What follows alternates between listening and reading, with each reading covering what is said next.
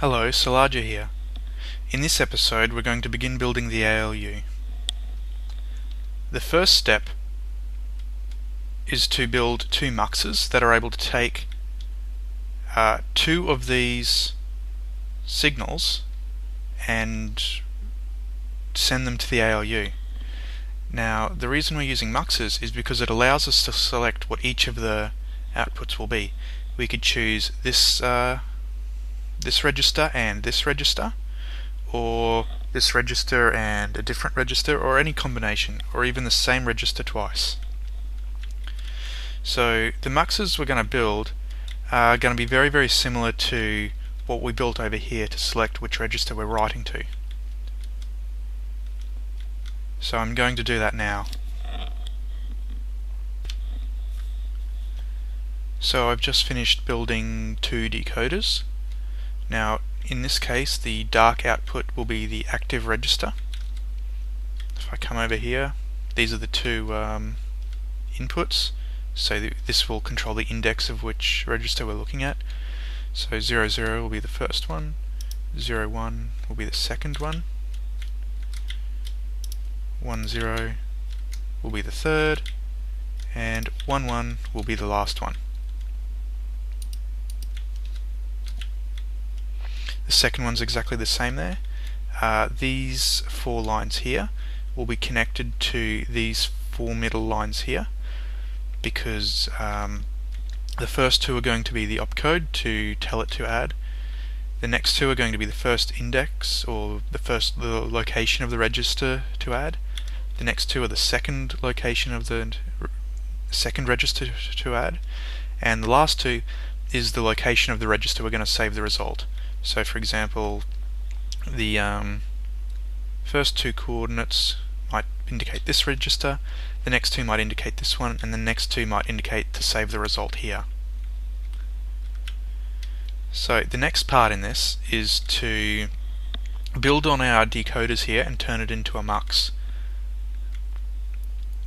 So it's basically connecting up this on signal to a bunch of AND gates, which will allow one set of, or allow all the signals in one register onto a bus. I'll do that now. Okay, I've finished the first mux, so I'll just give a quick demonstration of what it can do. The first register, you can see it holds 1000. The second register holds 1100. The third one is 1110, and the fourth one is all ones. So if I come over here, these four torches here are the output of the bus. So you can see if I'm looking at the first register, where the only the bottom one is a 1, you can see the bus outputs a 1 only on the bottom. If I look now at the second register, we've got 2. If I look at the third register, we've got the 3. And if we look at the fourth register, we've got all 4. Now, these coordinates aren't creating these 4 torches on, they're creating a reference, or they're feeding through the signal from the register.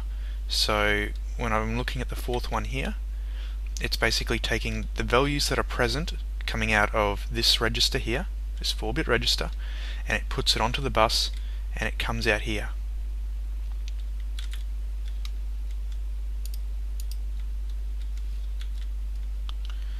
So all I have to do is do that to a second one. So we've got two muxes there, and connect those lines up to the inputs there.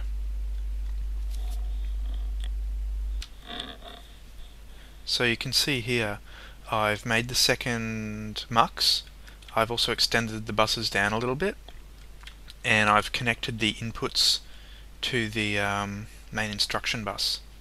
So you can see here currently whichever instruction it's on has all reds over the middle 4, so that's indicating the fourth register on both. So you can see here that this dark tower and this dark tower indicates that the fourth one is being read from both, which is why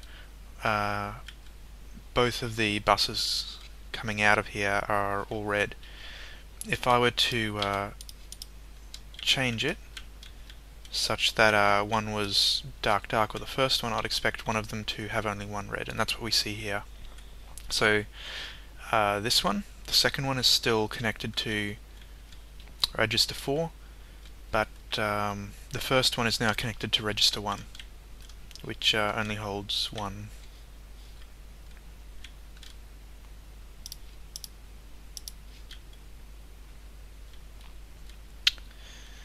Now the next thing I'm going to do is I'm going to extend these buses a little bit more and I'm going to build a 4-bit ripple carry adder off to the side.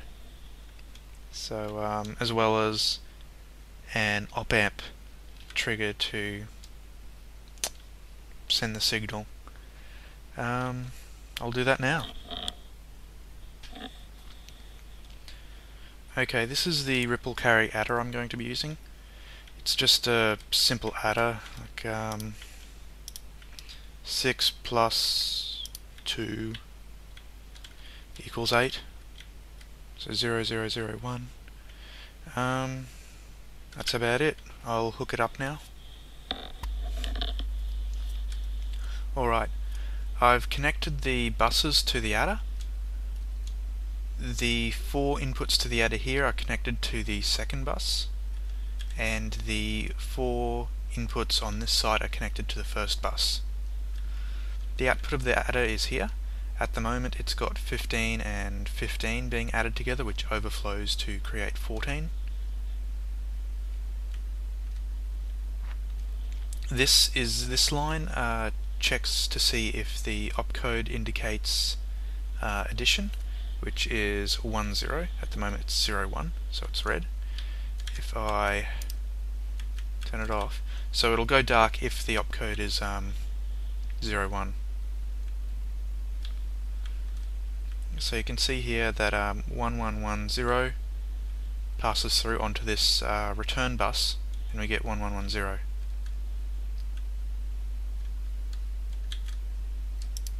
The purpose of this adder, this line to detect whether it's adding or not, is that if it's not adding, this line goes red. It makes all these red, and like I've done before, where I've got a signal, I invert it, then invert it again. So this stretch here is inverted. So I force it high, which forces the signal low, which means nothing is actually put onto the return bus. So when we're not doing addition, we're not returning anything from the adder. If I modify the results here, okay, so we've got 3 plus 3. You can see this bit here, it equals 6, and nothing's put onto the return bus unless we tell it it's doing addition, in which case the number 6 is put on the return bus. So yeah, and 6 is 0, 1, 1, 0.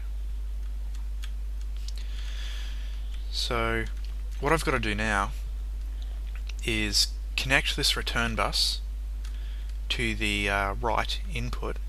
When I say write, I mean that's with a W, to write information to one of the registers, and add the addition opcode here to trigger it to write, because at the moment only the load opcode is telling it to write. I've got to adjust it so that if it detects addition, then it should instruct it to write as well.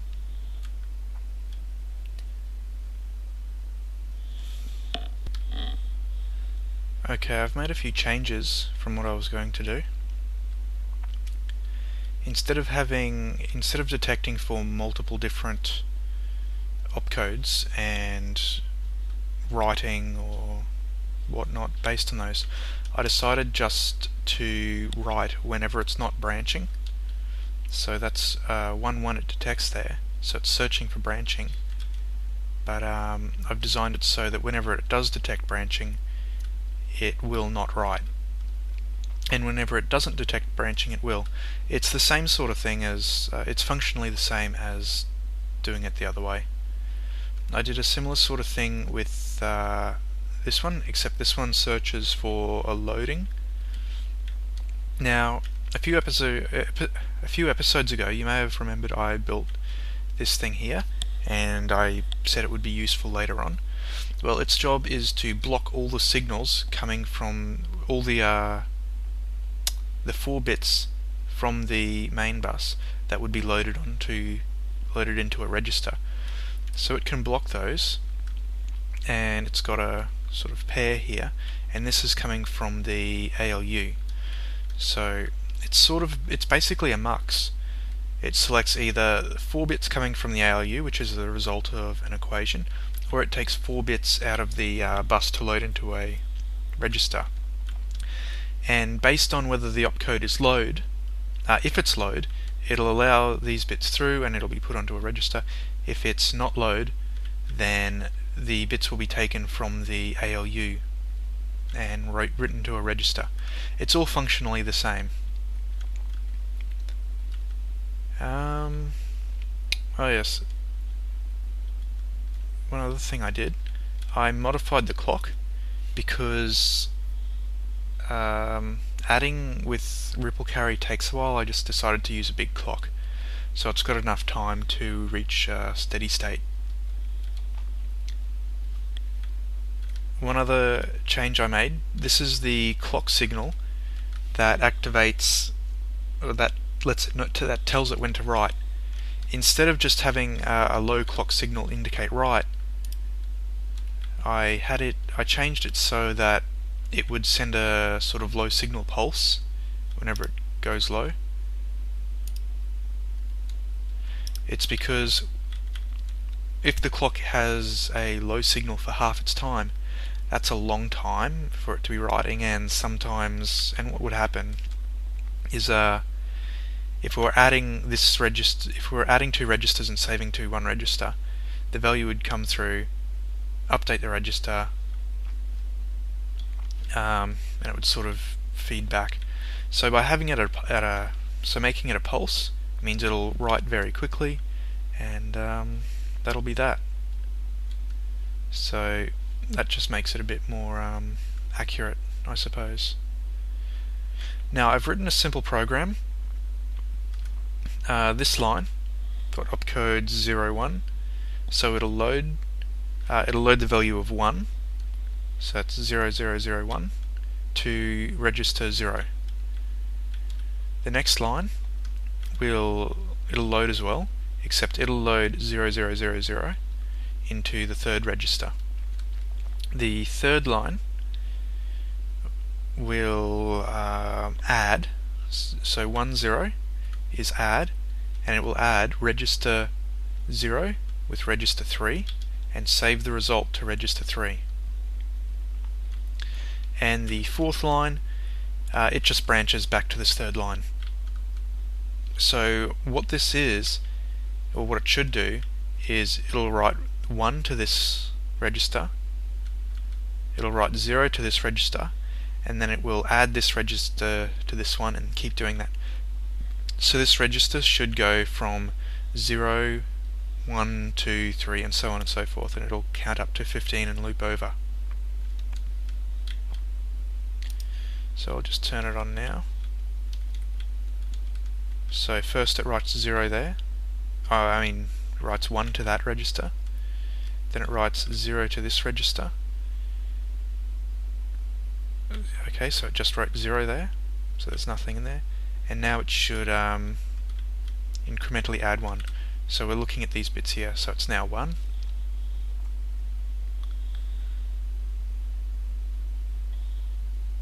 2,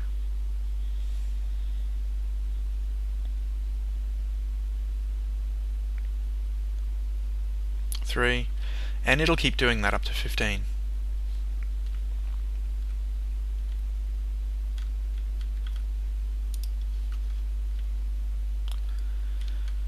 Well, that's a start on the ALU. It's only got one function at the moment, and that's addition. Adding more functions, well, we've only got the opcode for one more function, but if we add another function, it would simply be a matter of tacking it on the end there. So This is a fairly modular design. You can add functions.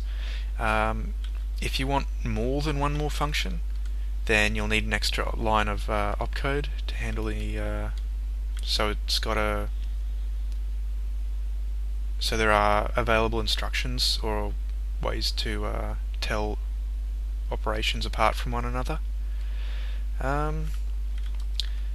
But that about concludes this episode.